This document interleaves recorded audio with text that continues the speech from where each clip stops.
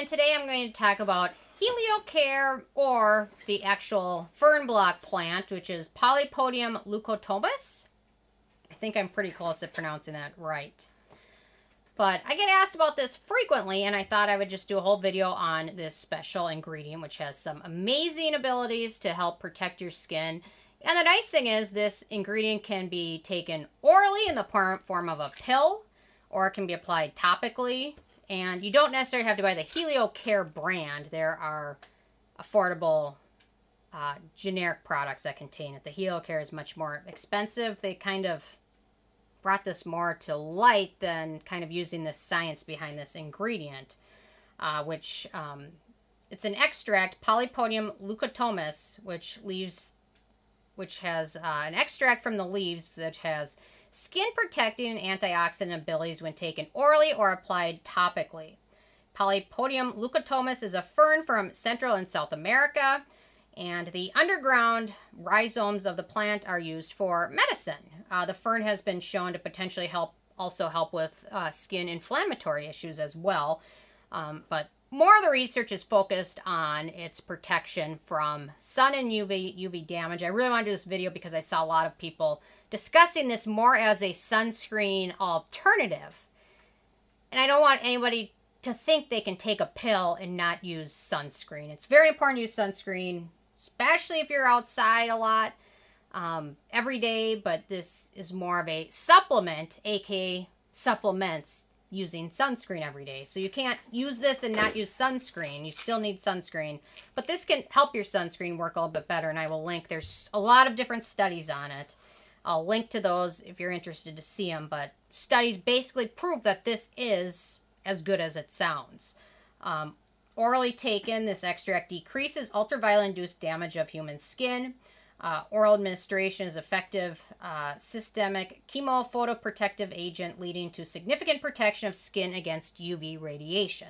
So if you can get the Heliocare or the generic ones, it's great, especially if you know you're going to be outside a lot. You don't necessarily have to take it every single day, but looks like studies show if you take it every day, it's still going to be safe and your skin will be very happy. There's so you can take it orally in the pill, or you can apply it topically, or you can do both.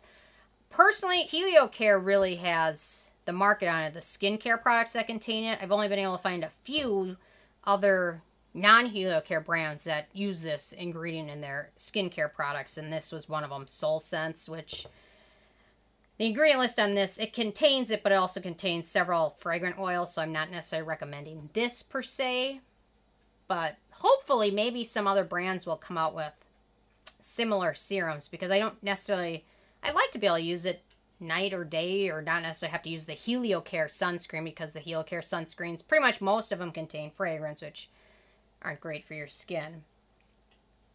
So, topical or oral administration with an extract of Polypodium leucotomos prevents acute sunburn and solar-induced phototoxic reactions, as well as depletion from Langerhans cells in human skin. Langerhans cells are cells that are a form of white blood cells found in healthy people that protect the body from infection. The main activities of the fern leaves act as a scavenger to mop up free radicals and reactive oxygen species, particularly superoxide ions, which are high-energy molecules that cause direct cell damage and have long been associated with all types of cancer. It inhibits the depletion of the Langerhans cells, reduces the number of sunburn cells, protects DNA by inhibiting the formation of cyclobutane pyrimidine dimers, which are cancer-causing cells induced by UVB radiation. Also preserves skin tissue structure by inhibiting the infiltration of mast cells into skin. Mast cells release chemicals in the body that cause inflammation, redness, and itching like a sunburn. So you can use these, but you still should use a sunscreen. They're not a substitute for sunscreen. It's a good supplement for sunscreen. There's also a lot of other vitamins and supplements that can also help the skin. Astaxanthin, I always pronounce that wrong. Vitamin D, vitamin C, niacin, green tea are all great ingredients to have in a good supplement. I know Heliocare has more options which contain, I think, green tea and niacin also.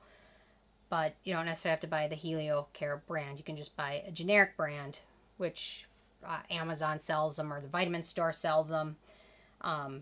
So just keep that in mind. But it's important to not use this as your sole form of sunscreen. It's meant to be in addition to sunscreen.